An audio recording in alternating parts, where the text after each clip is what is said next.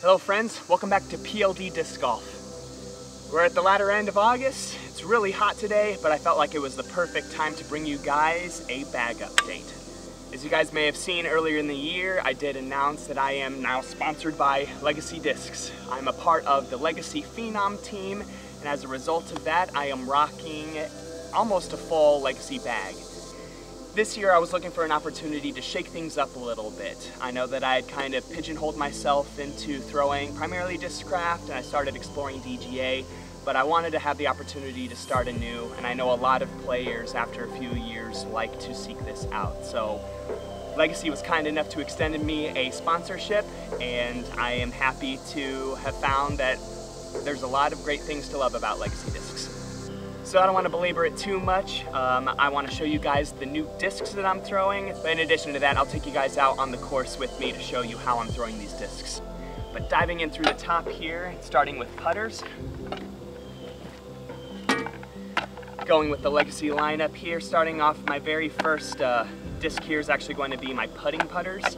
So right now I kind of dabble between two different ones. I've got the Rebel and I've got the Prowler. I've got this in the splatter plastic. The Rebel itself is an overstable putt and approach, very blunt nose, kind of puddle topped here on this one. But these discs just kind of fly like a rock for me. I mean the actual stone. So when I get these up there, there's not a whole lot of glide. It's all based on my arm power, my arm speed to get it to the basket. Very consistent for the Circle 1 putts. If I'm looking for something with a little bit more glide, a little bit more hold and carry on those longer putts, or if I'm doing standstills, I'll switch to the Prowler. A lot of glide in this, surprisingly, despite what their flight numbers indicate. The Prowler just goes. And I like to commonize molds as much as possible, so I found myself the Prowler and a couple other different molds. So I've got a factory second, which is called the Grinder. Grinder discs at Legacy are their X-outs, but here is a Gravity Prowler, and then I have an Icon Prowler. The Icon Prowler, really, I say high shoulder. This thing has a ton of glide, and it surprises me. This thing just travels and is my main throwing putter. Not super overstable, just really straight. It doesn't turn or fade all that much, and I absolutely love it. If I have the opportunity to do one disc rounds, I'll probably be using the Prowler, as I can also putt with it as well. This Gravity Prowler is just my stupid understable putter. I will actually throw it on really steep highs or on really powerful shots, and I want it to get it to kind of turn over and never come out. So it's just kind of like those bailing discs, and I'll also throw it for my touch-up shots. I'll throw it on anhyzer knowing that it'll never come out. So my putters, I'm typically throwing them anything shorter than 250 feet. I can put those putters out further than that, but I really want these discs to be exhibiting their flight patterns. So I really reserve the 250 to 300 foot distances for my mid-ranges. I know not a lot of people have a ton of mid-ranges in their bag, but for me I have 5. Starting with the most overstable, the most consistent is this Legend Pursuit. Not the most overstable mid-range in Legacy Discs lineup, but I like to have some sort of flexibility with how I can use these discs. If I tempo down on this, it is incredibly overstable. I throw it on a little bit of anhyzer and it's coming out, no problem. But when I power up on this, it actually holds the line for just a little bit before it starts slowly fading out and it dumps. So this is an awesome, just beautiful colored discs, nice and pearly. I just like the look of it. And I have another Pursuit as well, a really used Icon Swirl Pursuit. This one is my straight version, a little bit higher of a shoulder, so it actually glides just a tiny bit more than that Legend Pursuit. And this thing will actually kind of push straight for a good amount, and then it'll kind of dump out. Very similar to your really beat-in, overstable approach discs. So like a Zone, they'll straighten out a lot, but still maintain that consistent kind of fade and dump at the very end. So I use this a lot.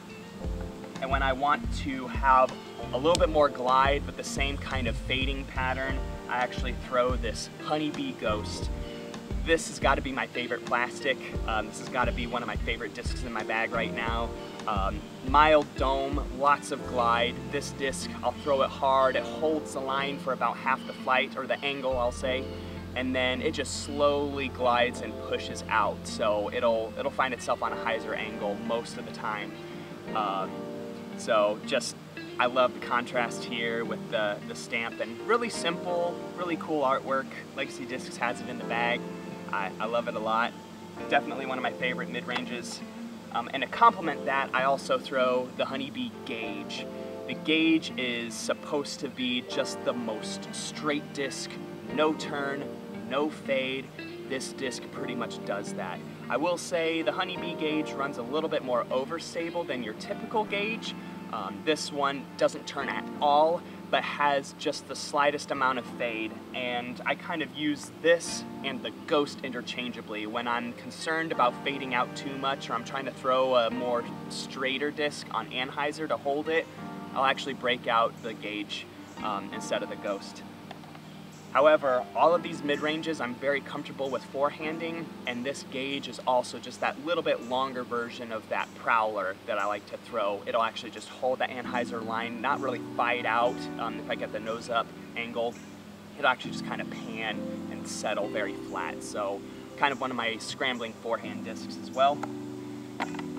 And then I'm looking for one of the most understable premium discs from Legacy, and their mid-ranges kind of err on the straight to overstable side, but I found this Pinnacle Valor, and this Valor has a little bit less glide than that Ghost and Gauge, but it actually will exhibit a lot of turn if I throw it full power. So this is a disc that I've been working on, trying to gain more confidence in, but I can also tempo down on this, and it kind of flies somewhere in between the Gauge and Ghost in stability. So just very unique disc. But as I said, with full power, it'll get some turn out of it, and I'll actually use it for my flat that I need to pull over on anhyzer shots.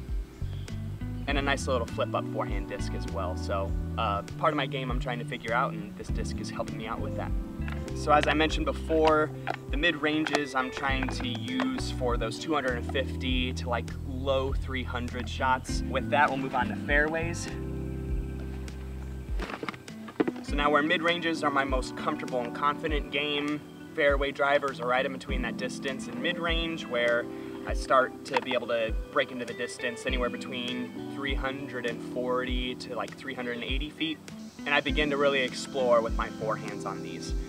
So starting with the most overstable, most consistent, I bag two enemies here. The first one is this flat top 5-year anniversary glow enemy. This is just your stock Firebird. Super overstable. I throw this hard and it just starts fading shortly after it leaves my hand. Super consistent. I like to actually throw this on my approaches forehand. It just always goes where, just consistent. And then I have a slightly domier Icon enemy, very pliant, nice and gummy. I actually can lean into this, grip it really hard, and this thing actually flies a lot farther than I expected, with a little bit more glide than this glow enemy here. But the enemy just ultra consistent, always expect it to fade, and it does a really good job for me. So enemies have been a quick and easy addition to the bag. Next is probably one of the staples in the Legacy lineup, is the Rival. I only have one in the bag, but I do have other ones that kind of pop in and out. But this one is it's just money. This is the kind of disc that I lean into. It really doesn't turn at all, and it has like just a tiny bit of fade. These are ones where I'm just throwing them forehand and backhand, not a whole lot of dome to them, but just a ton of glide. And I can push these out easy distance and just ultra consistent. So right now, just one Pinnacle Rival. So this is a Pinnacle Patriot, a Pinnacle plastic. It's just been an absolute godsend. I absolutely love the plastic. It's got a little bit of give to it, nice good tack. Not necessarily just this Patriot, but the Pinnacle line in general. And this clear plastic is just, it's amazing. But this Patriot here, the stats are 7.5, -2, 1. I actually like to swap those two last numbers and do -1, 2. This Patriot has a little bit more turn initially out of the hand, but actually has a little bit more fade than the Rival does.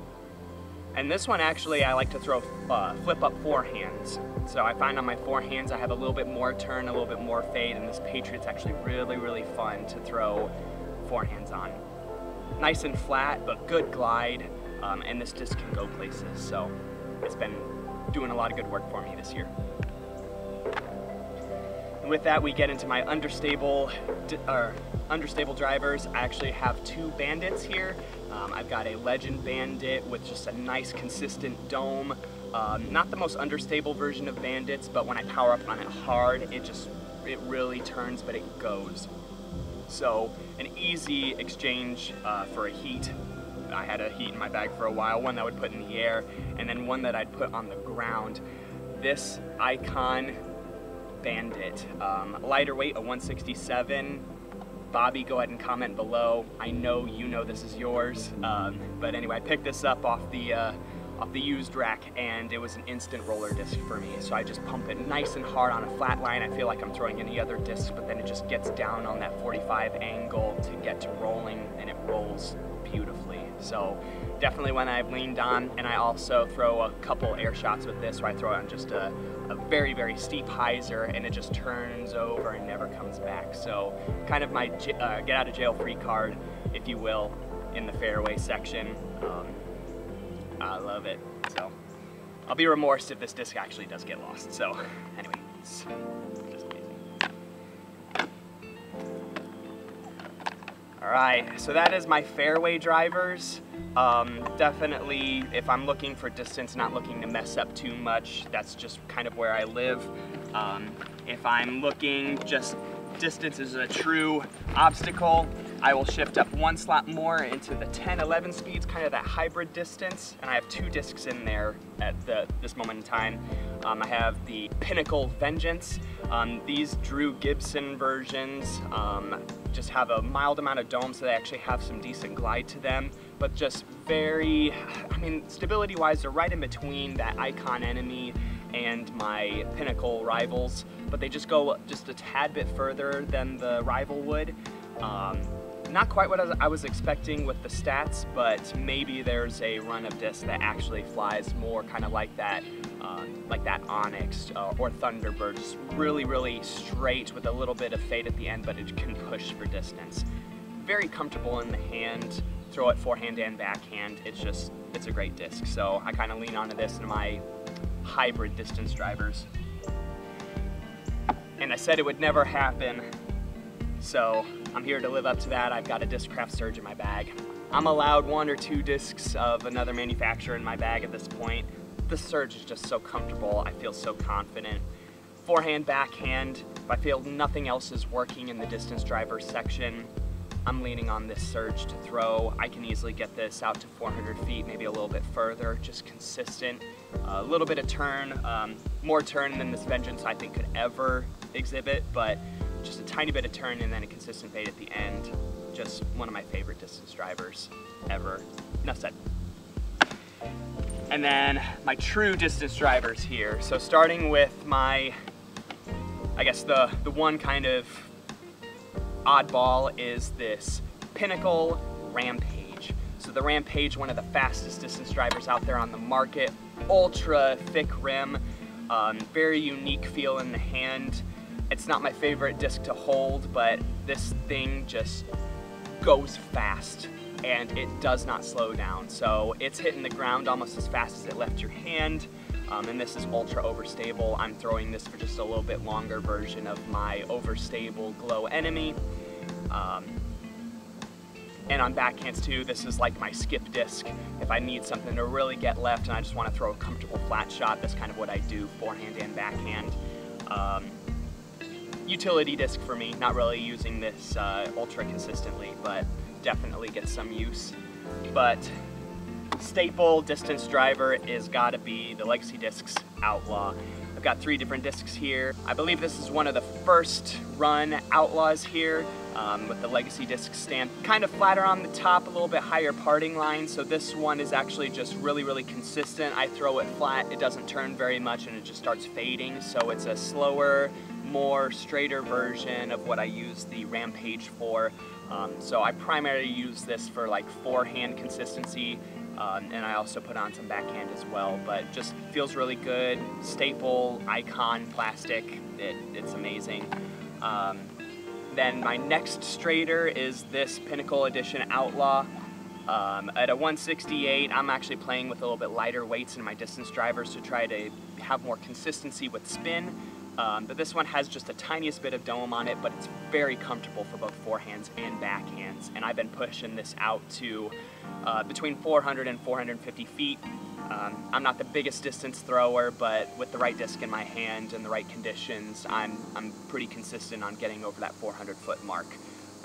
So this Outlaw gets me there, and then when like I said, if the conditions are right, this disc pushes me to whole new limits. So this is actually a grinder Outlaw. This has a ton of dome to it, and it's also a lightweight 171. This thing has a little bit more turn than that previous Outlaw, and incredible glide. My distance drivers really aren't on, and I'm also not feeling like the surge can get there. I kind of slowed down and tempo down on this, and this actually just goes and goes. Longest in-tournament flat ground throw for me was 460 feet with this thing, and it's helping me feel really good about my distance game. Coming to be one of my favorite distance driver discs. And before I wrap up here, I also wanted to give a couple honorable mentions. One specific legacy disc that I like to kind of cycle in and out is the Phenom. So this one by Stats is kind of like a longer version of the Patriot, but in the grand scheme of things, it kind of has a unique flight, has a lot more turn than the Patriot, and probably just as much, if not a little bit more fade as well. So this Phenom, I'm kind of throwing it in place of my Icon Bandit when I feel like I just need a little bit more fight out on an understable flight. It's been a unique disc, it's got a good feel in the hand, it'll come in and out as is needed. But a couple other discs that I love to throw as well, to supplement what I might feel to be gaps, is an overstable putter. I've got a Z Chris Dickerson Challenger OS. This thing has a ton of glide and a ton of overstability. If I'm really feeling like I need a putter distance, but I want to be able to kind of rip on it, this is what I go for.